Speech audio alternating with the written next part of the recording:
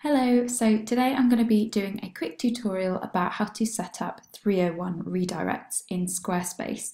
Now, if you'd like to know what a 301 redirect is and for all the reasons that you might use it, I have a blog post that goes alongside this video that I will link to in the notes below, so you can go and check that out if you're not sure what I'm talking about. But I'm just going to show you how to set one up. So let's say, for example, I no longer want to have a brand design page on my website. I'm going to delete it, or I might change it in the future, but for now I'm going to get rid of it. And instead, when people click on any branding page links that I've put either on my marketing materials or throughout social media, on Pinterest for example, I don't want them to just see a 404 error page like, oops, this page doesn't exist anymore. I don't want them to go there. I want them to go straight to my portfolio here, so that it's relevant content and they can do something that's relevant to what that link would have been originally. So in order to do that, what I'm going to do is just grab the tail end of the URL of the page that I'm getting rid of, and I'm going to copy that.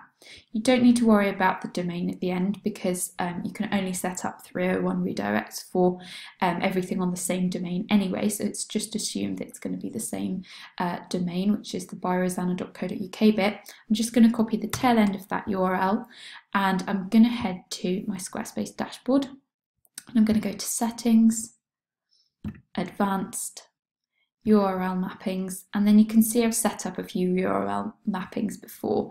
There are also instructions here that Squarespace have written that you can follow along with as well. But I'm just going to show you really simply how to do it.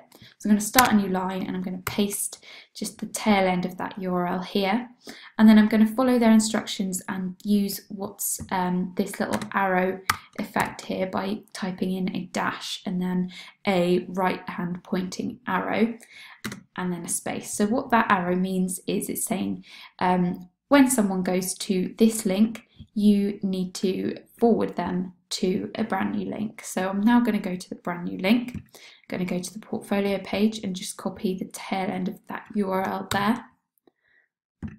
And then I'm going to go back and paste that in. So that's not all you have to do. You then need to leave a space and just type 301. There are a few different types of redirects for websites, so you just need to make sure that you're specifying that this is a 301 redirect, which means the page has moved permanently, and this is the best practice for passing along page ranking, and therefore the page is not the pages changing don't have an effect on your SEO. So that's the best way to do it. And that's really, really simple. Again, there are instructions here on how to do it if you would like. And then you just click save. So I'm going to delete that quickly as well because I'm not actually moving those pages for now. So I'm going to delete that. It can take a few weeks for Google to register these changes as well. So don't worry if when you're typing into Google that page is still there and existing. It can take a while for everything to update.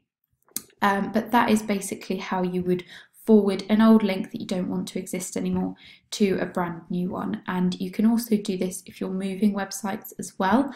So if you're changing to an old domain and you've got different pages that have a different URL here, or blog posts for example, you can use this for blog posts and for that as well. So you can see in some of my existing 301 redirects here, I've got a blog post here that was called blog/business plan for 2016, and then I've set up a forwarding to go to a brand new blog post that I've written called blog/freelance business plan template, because that wasn't relevant anymore and I wanted to forward it to a more relevant blog post and I wanted it to keep all its page ranking and SEO juice, so that's why I set it up. So that's really, really simple. Again, it's just in settings, advanced, and then URL mappings.